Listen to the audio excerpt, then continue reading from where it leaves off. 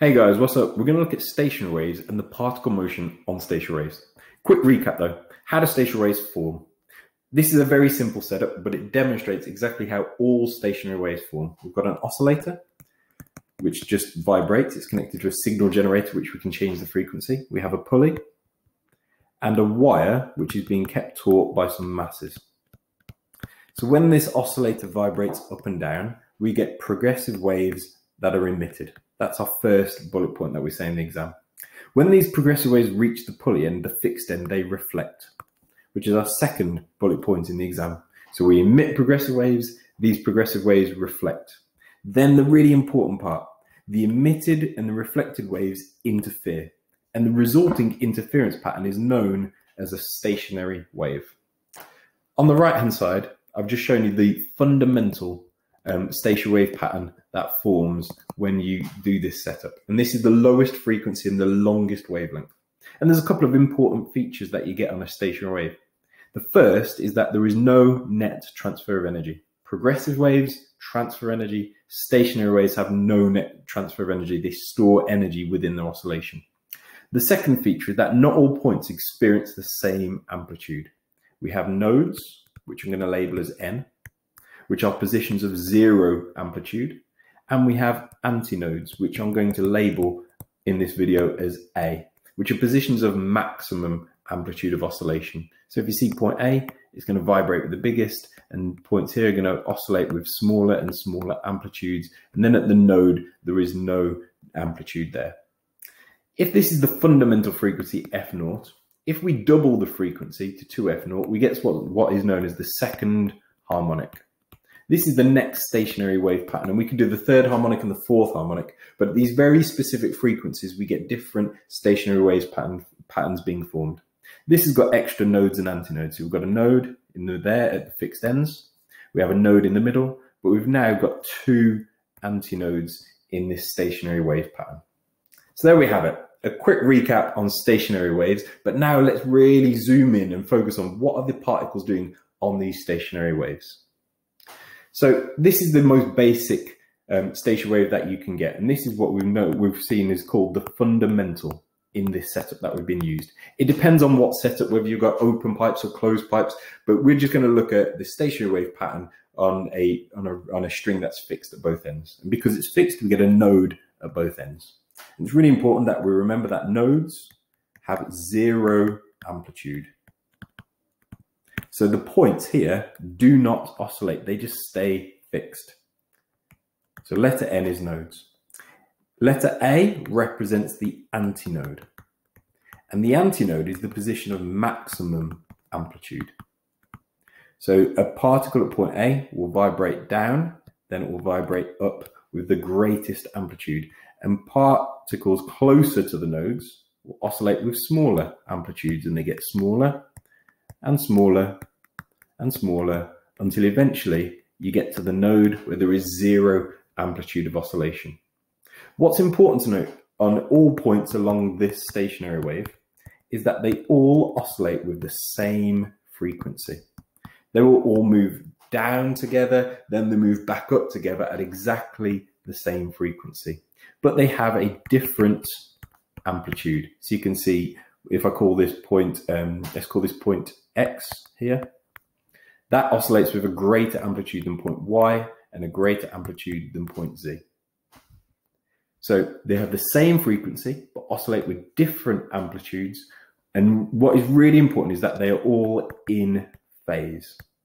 They all move down together, then they move back up together as the stationary wave vibrates and oscillates. So we call all points between two nodes, we say that they're all in phase.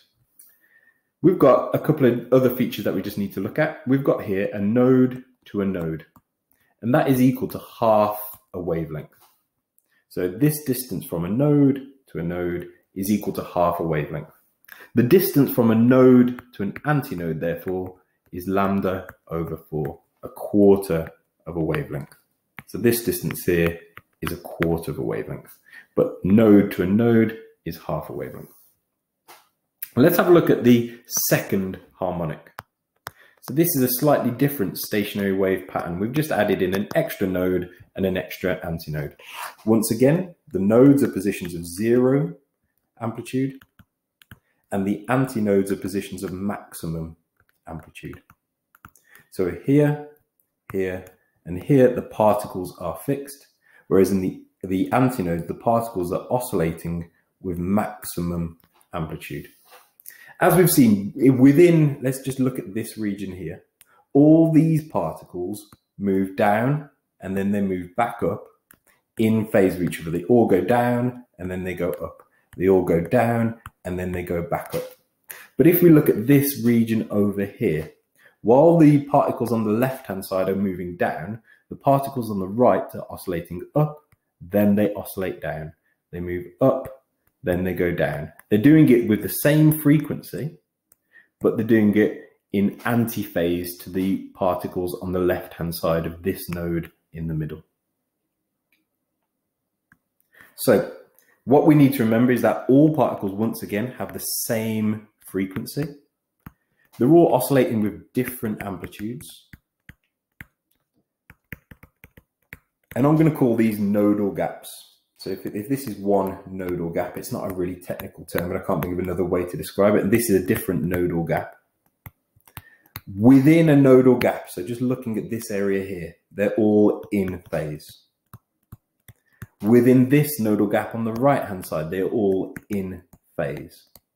But either side of this central node, on the nodal gap on the left-hand side, they move down. The particles on the right are moving up. So we can say that these two are in antiphase.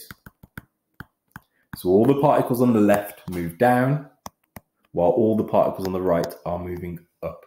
So either side of the node, the particles are in antiphase. You can see that when we get to the third harmonic. So once again, we've just gone to a higher frequency. This is 3 times the fundamental.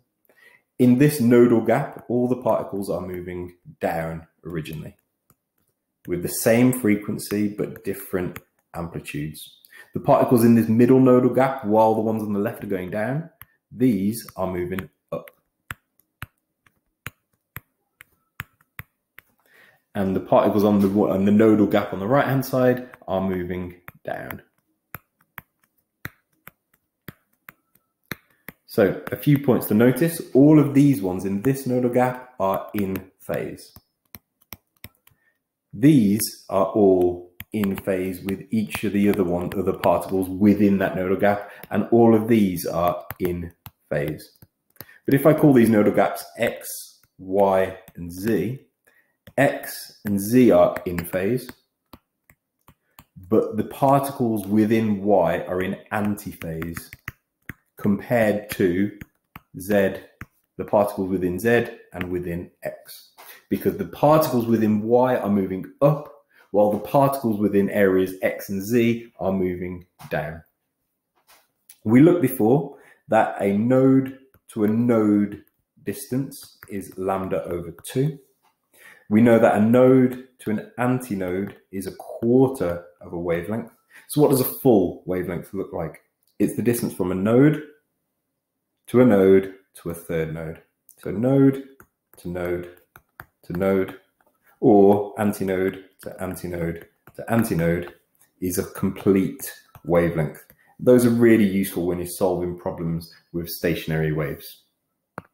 So a couple of things just to remember about particle motion within stationary waves. We've got 2 very special positions: nodes, which we label N, which are positions of 0 amplitude. The particles are fixed. We also have these positions known as antinodes, and they're the positions of maximum amplitude. Whenever we look at stationary waves, it's important to remember that the distance from a node to an antinode is a quarter of a wavelength. From a node to a node, or an antinode to an antinode, that's half a wavelength.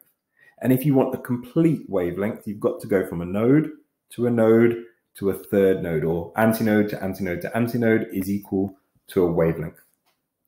On any stationary wave, all of the points oscillate with the same frequency. Now let's have a look at if we look at the particle motion within 2 nodes. So I'm just going to look at an area such as this bit here, which I'll call area A.